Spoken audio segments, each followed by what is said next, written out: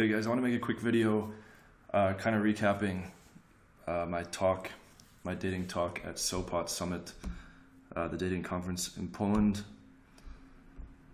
last month. So I'm going to put my face here. I'm trying to get back on regular YouTube videos. I had a quick break between one chick just left, another one's coming over, and we'll be here in like 10 minutes. So I'm going to try to rip through this. As I said in the last video I just put out with Sunny, I'm going to be staying in Europe for the next year, in Poland, but bouncing around different parts of Europe. So I'm currently at 951 lays. Mostly been just banging my rotation. I have 12 rotation girls in Poland, which is like a fucking full-time job, apart from running my business and doing Muay Thai kickboxing in the gym. So at the time of Sopot I was at 940, currently 951. The girl on the way over I think is going to be 952 because we already had a couple of dates and she didn't close yet. Alright, but I'm just going to go through some of these slides. Blah blah blah, bang. 26 girls the first 3 weeks. I was in Warsaw.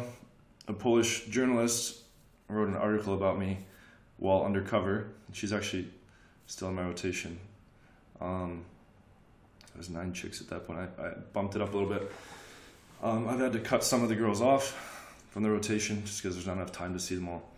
On like any given night, this is quality problems to have, but on any given night there's 3 or 4 chicks that want to sleep over, and they're all trying to hang out with me all the time. So, but I try to,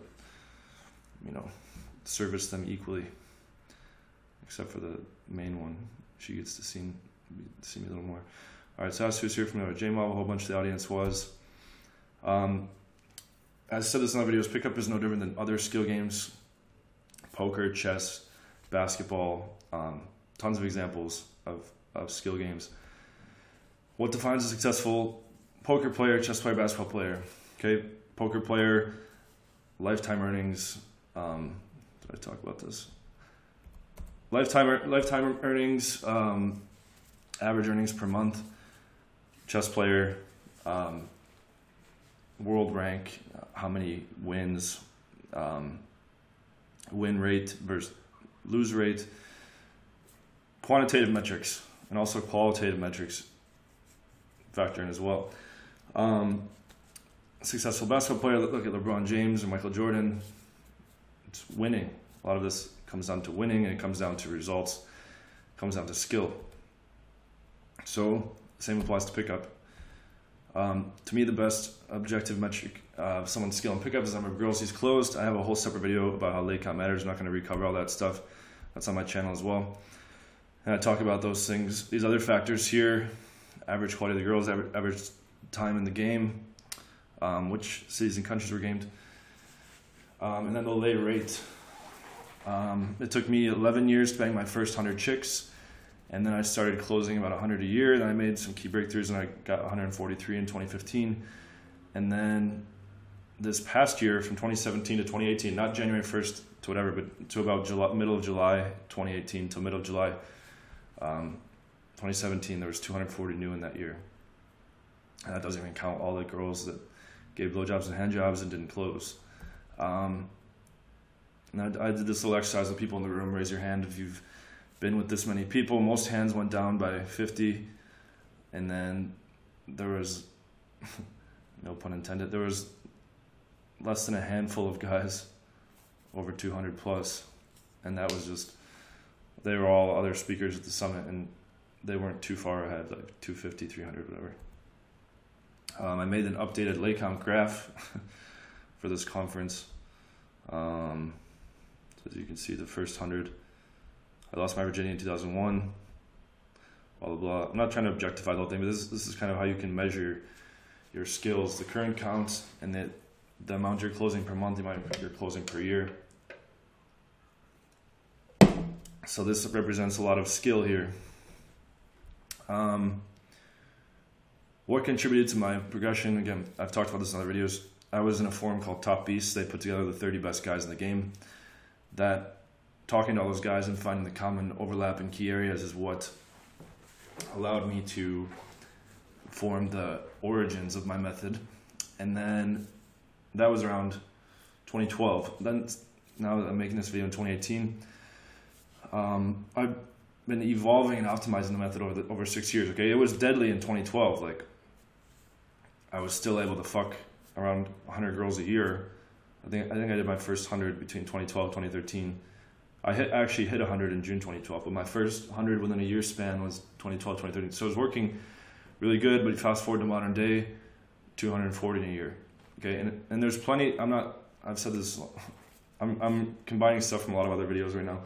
I'm not just like trying to rack the numbers, so to speak.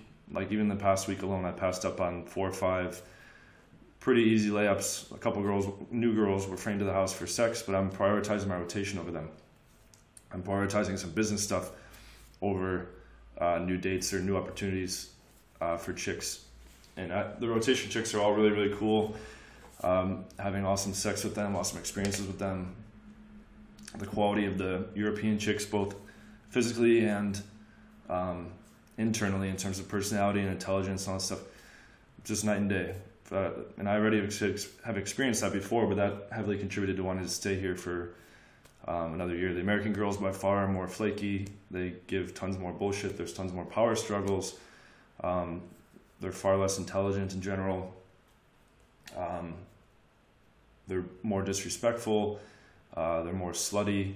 Just lots of really negative qualities, like, that makes what I have found to make most American girls pieces of shit. Sonny wrote a whole book about this,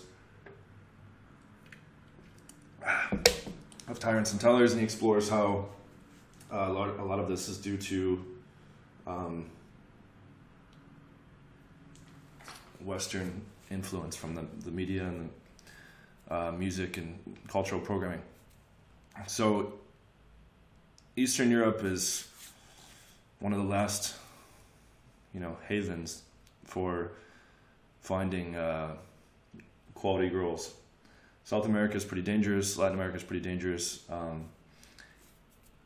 Asia, it's hard to speak the language. There's a big language gap. And Western Europe, as well as Australia and New Zealand, are facing a lot of the same onslaught from the media and the programming that has already swept America. So, how did I evolve and optimize my method? These points here, I constantly have been scanning for weak spots. My mind is very like a big system, like a big algorithm. I think in flowcharts, I think in system terms. I used to work on nuclear missile defense and devise systems for defending our country against biological, chemical, and nuclear missile attacks. And why did I excel at that? I'm a systems guy. I studied computer science and philosophy, undergraduate. Again, systems. I'm really into cognitive science, neuroscience, quantum physics, nanotechnology, artificial intelligence, consciousness. All these things provide systematic, algorithmic introspection into philosophical areas of interest, or areas of interest that have profound impacts, like what I believe happens when we die, which I think is nothing. I'll make some philosophy videos to give my thoughts, but I think life after death will be like life before birth. I'm not going to go on and on here, but the point is, I'm looking at things in terms of a system, so I'm scanning for weak spots so I can find areas to target for improvement. Okay, what is running suboptimal, and what are the biggest bang for the buck areas to improve, and how can I improve them? Constantly looking for guys that are better than me at any of the game, and that applies to this day. If I met a guy that was crushing it, had been with hundreds of chicks, and he beat me at a certain area, again, skill-wise, and you can measure that through metrics I've discussed in this video, I would pay them for coaching. Even after having fucked almost 1,000 girls, I would pay them for coaching. What does that say? And most guys that are terrible at this wouldn't pay them for coaching. That's how I got to this place in the first place. Constantly seeking out guys that are better than me. I'm going to keep moving because I'm already almost at 10 minutes. Constantly innovating by split testing new concepts, testing them, that like the wine date to the house, different text sequences. And in my new product that I'm going to be putting out called the Lead Machine, which is going to be very heavily on managing leads, which I think is the big secret sauce. Getting your leads to meet up for dates, which is when you close them. So that's going to be really focused heavily on the lead management. And I've built out this giant flowchart that spans literally everything I'm doing and how to handle every single situation to manage the leads, which is going to be like a nuke when I put this out. I put it out to a guy to test for a few, I gave it to him for 2 days to test, and he got 3 new closes just using a formula basically. And it's being hand delivered. Okay, what else we got here? Yeah, a little bit of background about me. I worked for RST in 2012, and I taught my own company. I have over 100 infield footage pulls on camera, more proof than anyone else.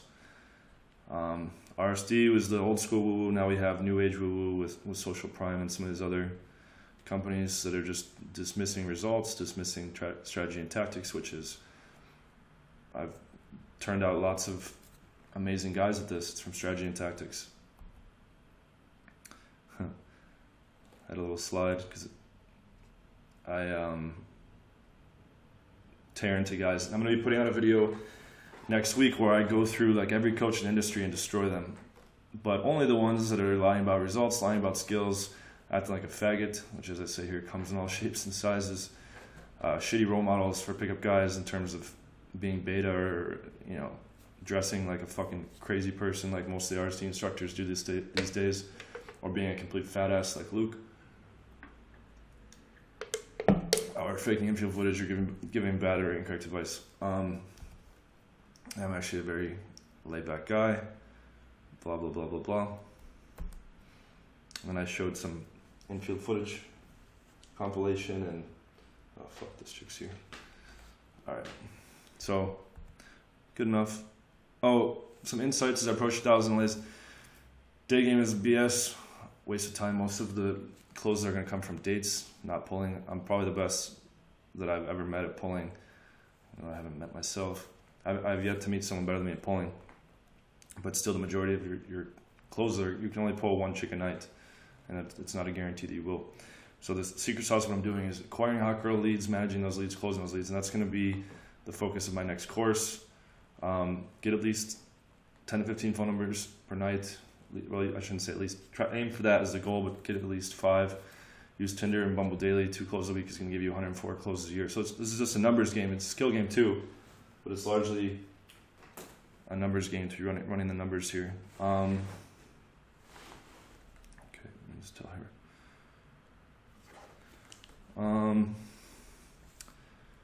More insights. You have to get professional pictures for online game. You can't just put your fucking bathroom selfies and other stupid bullshit with shitty cameras and shitty angles and stuff. You need professional pictures. It's essential. You're not even in the fucking online game if you don't have professional pictures. You need to be moving things towards the close. That goes for every step of game. Most guys are spinning their wheels at a various step or another. If you don't know what I'm talking about, look at my 5-hour video on the tactical game breakdown where I show the flow. You don't need to watch the whole thing if you don't have time. You see the flow of how it needs to be moving forward, and when it veers off course, move it forward. Jordan Belfort, straight line persuasion system. Jordan Belfort is from the Wolf of Wall Street. It's a straight line persuasion system. It's going forward along the line. The prospect can not comply or basically not go with the program to move forward any step of the way. He knows the optimal and quickest way to bring them back to that line and move it forward again. That's my pickup system in a nutshell. Series of critical points. Okay. Well, this will be to be continued. 1 second. Critical points. See, these are the critical points in that game, how to adapt to each piece. I have a video on why state is BS. Video bashing RSD, 30 products goals, never to get you good.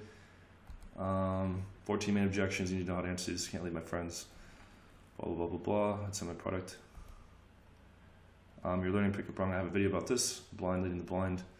Coaches are faking results. We'll make a video about this. Social Prime is doing away with all external game tactics. You can't master chess or poker with a time travel to release inner blocks. All right, that was most of the presentation. Thank you guys for tuning in. And I will continue to keep pumping these videos out. I hope this is helpful. Here's to 952.